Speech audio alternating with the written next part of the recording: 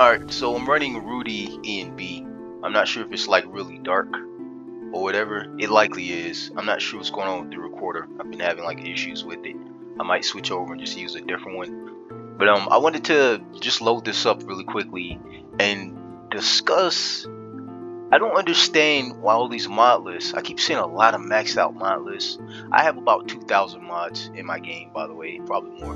But I've seen so many maxed out mod lists that they don't look great. I'll turn the light off here. I'm not sure if it darkens it to a point where you can't see it anymore. Turn the light back on. But I've seen so many maxed out mod lists, and the characters don't look real. They never look real. It's like people have no clue how to make human beings look real in Skyrim.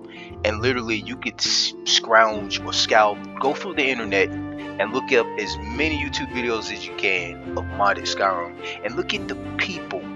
The people always look horrible. They always have these crazy, fancy, stylist type hairs. The skins never look real. I've yet to see a realistic skin texture.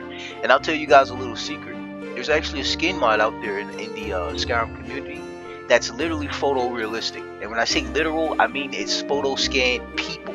Actual people's skins from every race, ripped or stripped from them and put onto the models in Skyrim, and people somehow overlooked it. It's the most underrated, beautiful thing I've ever seen. I'll zoom in. I'm using the textures. My dude right now is he has dirt on his face, so you really can't. Let's see if this turns off. No, this is a mod that I have in that puts dirt on the characters or whatever, so it's not something you can remove in a race menu. I actually have to give my character a shower to remove it. But yeah, I have these photorealistic textures on my models, and I'm just gonna show you guys the difference between my stuff and literally everything you've seen on YouTube. It's like night and day in comparison, in my opinion. I also have a mod in here so that I can spin the character too, so you can see them in full back to front and all of their HD glory. You probably noticed too my races. My naming convention is very meticulous. It's very well categorized or organized, and also I took the luxury of giving real life race names to all of the races in this game, just to further make it more realistic and immersive. But I digress here. I'm just gonna jump over to a different sex. This is what my females look like. This is what she looks like up close. I'll turn off the light there. Hopefully this shows up. I'm using Rudy E and B, but it's really dark on my recorder. But hopefully you can see that. And these are like, you can't get more realistic than these textures, man. It's got everything from moles to pockmarks to blemishes, every wrinkle you could imagine on the face. Even my eyebrows are they're hyper realistic eyebrows. The hair textures that I use, I don't use any of these weird hair mods. I'm sorry. All of the hair mods I've seen are terrible. They don't look like real hair. To be honest, the vanilla or the base game hair textures are actually fine. They're just upscaled in my game. They're more of a salt and wind type version of it, but they suffice, man, if you're going for realism. Alright, I'm gonna zoom out. I'll keep this light on. I have no clue what this looks like. My Argonians were replaced. I use Dracus Argonians for my Argonians though. Jump over here. This is what it looks like. I use Dracus because it's just better. It just looks like a lizard dude up close, far away. There's a mod in here too. Let me jump over here. Notice he has a beard. But there's a mod in here to remove the horns. If you look at the jaw of this race, the horns are gone. That's because I modded them out. I had to do some finagling, actually, oddly enough, with the texturing. But I managed to get the horns off of the Argonians, which looks really good. It's to me it's better. It helps out for when customizing, because the point of making a character in Skyrim, to be honest, is to make anything you want. So when you mod the game, that should be your aim there, to make anything you want. So I took the spikes or the horns off the jaws for both the sexes with Argonian. I'm gonna jump down. I'm just gonna show off some of my humanoid races. I'm gonna try my best to stick to the vanilla humanoids. But there you go. That's what my dark elf looks like. Turn the light off there. Turn the light on. He's very strafed, super muscular looking. but he's not tall. He's actually short because he's an elven race, not the token type elven, but he's a different type of elven. And let's jump over. That's what the females look like in my game. As you can see, they dress skimpy. They're very sexy. And that's because they're elves. Elves aren't people. There's no real life. There's no race of elf that exists in real life. So with the elves, you can just lose your mind. Just do whatever you feel like doing. But the focus here, look at the face. The face still looks ridiculously realistic, even if her freaking skin is blue. Move on. There's my high elves. Peep the hair too. The hairs are S&P hairs. They're actually vanilla. They're vanilla hair replacers, but they're S&P variations, which is, to me, they're way more superior. They just, for instance, this high elf here, the vanilla game hairstyle, this bun hairstyle looks awful in the vanilla game. It makes them have like a Vegeta widow's peak. It looks pretty terrible. But as you can see there, they're sexied up, and I also have different body meshes, textures, skeletons. Even the physics are varied to an extent. They all have their own separate unique armor per race. So if I wanted to, I could actually completely replace my high elf with anything I could find. Anything in Skyrim SE that I could find that I wanted to put on her, other than vanilla, I could just throw it on her and she'd have her own armor set. I just haven't gotten around to it. To be honest, nothing really comes to mind.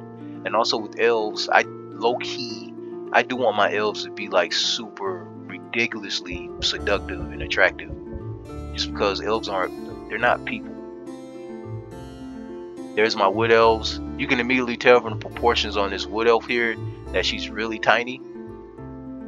God, I hope this shows up clearly, man. I don't know what's up with this recorder. I'm actually using my Windows recorder too. My PC recorder, my game recorder, and I'm not sure why it's so crappy when it comes to viewing this. But as you can see there for my female, actually let's go back. So there's my high elf. I'm gonna jump over for the high elf 6. That's what my male high elf looks like. My apologies, I forgot to go to him. I saw the dirt add to him too from the mod.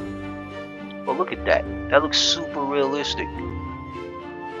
And it even pays homage, if you're familiar with the default game textures, it pays homage to Sundracon, which is very close to what you're looking at here for this high elf. But look how realistic he looks. Look at his freaking face, dude. Look at the wrinkles. Look at all these details, man. You can't get any closer to this. And I'll tell you guys a couple of fun facts in a second here about some of the choices that I choose when I'm playing my game here. Just for those of you who I know are in the dark about it. So here's the wood elf again, but this is the male side of the race. As you can see, if you pay very close attention, their body structures are completely different. They have different skeletons, which affects the proportions of their heads, arms, shoulders, etc. They have different textures, which is including the normal maps and the base map, or the base color maps. It just makes them less strafe or less vascular, or gives them different skin tones and etc. As you can see here, he looks wildly different from everyone else. He's actually less vascular. You can't see a six-pack on him. Still, again, focus. Look at his face. Hyper realistic, man. And this is photo. This is based off of photorealistic textures. I wonder if I can open this in NIF scope. See the top of his ear? I can open that in NIF scope and actually push that part of the ear over and fix that. Be a quick fix. But look at that. You can't get more real than this, people, because these are actual, morbid as it sounds, this is the skin ripped from real people and put on these models, man. Chinese is my bread. I'm sorry, I needed Asians in my game. I love Asians. I love anime. I love everything Chinese, pretty much. I just like a lot of Asian stuff. So, and I was pretty butthurt. I was like, "Where's the Asian people?" I know in Skyrim they call them the Akaviri, and the Akaviri are like this ancient mythical race of blah blah blah. And you never see them, and it's like, dude, screw you. But again, photorealistic, super photorealistic. You can tell their proportions are different too. Usually you can tell if a race in my game is shorter by the size of their head. Usually a shorter person has a bigger head, as in real life. Short people don't have tiny heads. But there's my female there. My female Chinese or Breton. And low key, the preset, the second preset, dang, it completely changes it. Looks like a different race, don't it? Pretty nuts. These presets are so good. My body scaling is different too. For my female Britons specifically, because I like to poke fun at anime, I let them start with like a traditional Asian body, which is like not much. Sorry, Asian women aren't super endowed. And then I go to like Hitomi Tanaka for like the max proportions here. Pretty crazy. And oddly enough, out of all of the races, this is the only race that gets like these giant, massive boobs. Only because I know in real life there's Asian women who are built like this. Scared me enough. Okay, moving on. Let's do the Norse. I think the Norse are my Nords. Yeah, we already did that. I showed you the female and the male for the Norse. Let's do Ragada or Ragada, which is like these are my red guards. That's the real life counterpart name for red guards. Look at this, dude. That looks like a black girl. That looks like a real black girl, dude. So pretty. The blue eyes, the blonde hair, everything mixes. By the way, S&P hair too. Crazy. Look at her lips. She's gorgeous, dude. Freaking nuts. Like I said, we were giving textures for every race. We were giving them, and no one uses them. By the way, all of my male and female characters, my males have well, it's a high poly variation of the model, but my male characters have SOS, which is they have genitals, and they also have physics applied to their full body. So the chest, butt, thighs, abdomen. Males have full physics, and their hair. They move. And then the same with my females. My female have the same full physics suite. They have butt, breast, belly, thighs, and hair movement. And it's pretty nuts. Jump over to the dudes. Again, look at it. Look at his arms. Look at the vascularity on his arms. See his stomach? He has a six-pack. He's very athletic looking. Dude. And I'm so meticulous, man. I'm so meticulous. Look at the face. It's freaking nuts, man. And don't get it twisted. I know you see the seam by the neck. This has nothing to do with the textures. This is actually the lighting. The lighting's pretty extreme. And at this angle, it darkens the rim around the neck. The colors match flawlessly. I've already tested and played with each of my characters in game. It's flawless, man. There is no seam outside of extreme light hitting the character like crazy. But yeah, those are my Ragada and my red guards. You can't explain how realistic this looks, dude. Like this is too much, man. Go down. Pretty sure we're at the end because we're at Ragada or Ragada. Romans are my Imperial. Let's do Romans. Fun fact: the real Romans, they're not pasty. The real Romans aren't white people. They're not Aryan. The real Romans actually look Middle Eastern. They look like people they look like olive people, so they're more Egyptian looking. But here's this is what my Romans look like. Beautiful, man. Like the most realistic textures imaginable, dude. I'm just in shock, man. I don't understand. I've seen so many ultramatic games of Skyrim, and all of the people look like they don't look great, man. It's jarring. You see, like these people focus on the environments, adding bells and whistles to everything around the people, and then they ignore the important part, which is the people. If the people in your game look realistic, it doesn't matter what's around the person, man. It seriously doesn't. Oh, my Romans are straight. You probably can see it from his stomach, that crazy six-pack he's got, and of course the vascularity. He's very he's got a lot of veins, and I said something about the mesh, the body types. So for my body types, I'll cover that in a second here. When I get to one, even though I've already passed one bestial race. Actually, I made it now. So here's my Khajiit. Let's pick an eye that has reflectivity or proper reflectivity here. Don't worry, it shows up fine in the game. It's just this this glaring light makes it hard to see his eyes. I'll go with this one. It don't matter. Any of them work. But yeah, so here's my Khajiit here. As you can see, my Khajiit, they use complex parallax texturing for their skin. I'll get close. Again, I hope this recorder's picking this up, man. But it uses complex texture or complex parallax texturing for the skin to give like literal real fur on the model. I chose this over shell texturing because I just don't like the way shell texturing looks on the Khajiit. I like it smooth, and also it's more consistent with the other not female, but the other beast races that I have. As you can see there, the tail is actually shell textured though. I don't mind the tail being shell textured, and also it's in HDT or a not HDT, an SMP or physics enabled tail, which means it's not controlled by the character doing movements. It just kind of flops freely, like it's like a relaxed muscle. Alright, I'm gonna jump over. Let's do the other sex. Okay, let's give her eyes that I can see in this this crazy spotlight. Anything works, whatever, that works. Okay, so there's my Khajiit there. And as you can see, I didn't go nuts with the proportions of the Khajiit. I keep myself lore friendly, but I also keep it lore accurate. And all of my races are really the equivalent of they're very close or consistent with Oblivion. I try to keep everything close to the previous game because it's the most beloved game, and also it's the image Bethesda wanted. But yeah, this is my Khajiit, and same thing with my female Khajiits too. They have the complex parallax skin, basically the 3D fur texture on their skin, and also the tail. They have the shell texture, SMP or the physics tail. Speaking of SMP, I'll go into depth about that in a second.